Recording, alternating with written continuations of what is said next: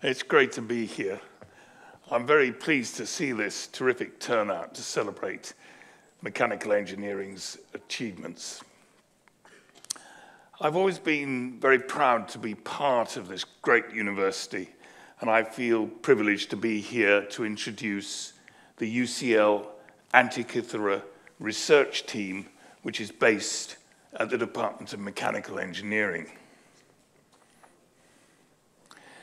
The Antikythera mechanism was discovered by Greek sponge divers in 1901, and at first it was considered to be nothing remarkable at all, but it has emerged as an extraordinary ancient Greek astronomical calculating machine of great sophistication. These are X-ray CT slices through the main surviving fragment, and you can see the remarkable complexity of the device. The UCL Antikythera research team came together to tackle the unsolved mysteries of the device.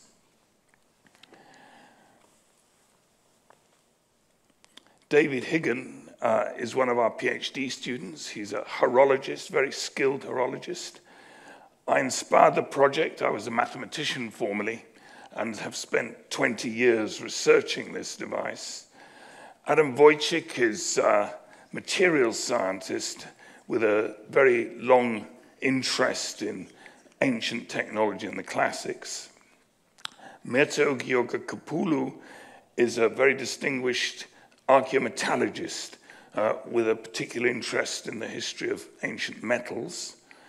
Lindsay MacDonald is an imaging specialist, particularly with its applications to cultural heritage. And finally, our second PhD student, Aris Dakanalis, who has a long-term commitment to ancient astronomy and technology. Last year, the team came together and we published a radical new paper in Nature's Scientific Reports. It's had a huge number of views, more than 250,000 views so far, and worldwide it's one of the most viewed paper for those of similar date. We simply could not have done this paper without our PhD students and their great contributions.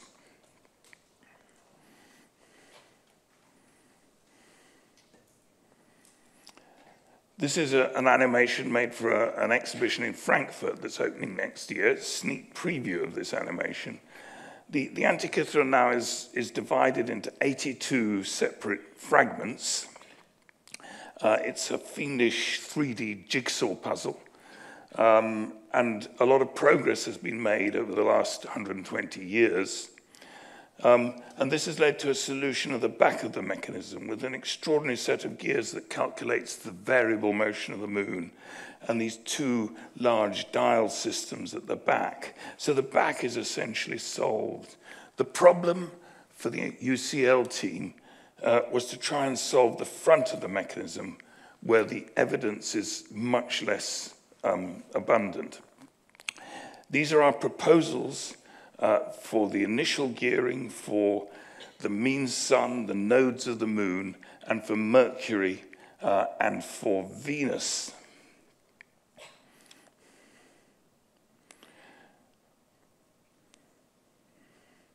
A 63-tooth gear is part of the gearing for Venus and calculates a remarkable 462-year cycle for the planet that was recently discovered in the inscriptions on the Antikythera mechanism itself. Everything slots together in this intricate way, layered way.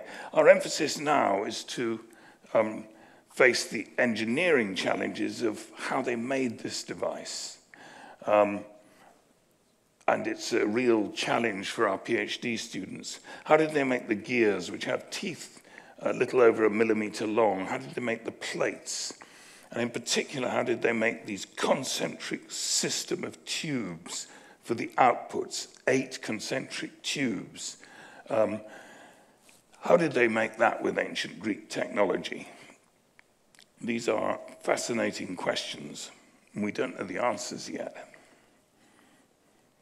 These are our proposals for the gearing for Mars, Jupiter, and Saturn with their variable motions, and also for the so-called true sun with its variable motion. What tools, techniques, materials did they use to make this device?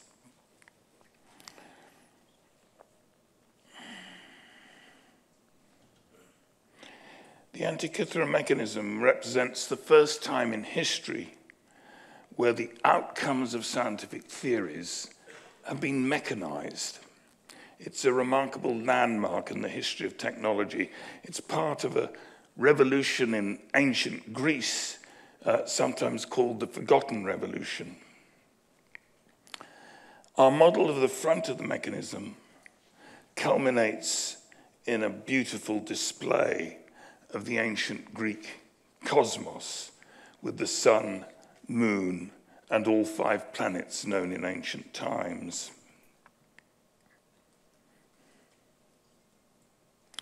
Our question now is, how on earth did they make this device in ancient Greece? Thank you very much for your attention. Appreciate it. Thank you.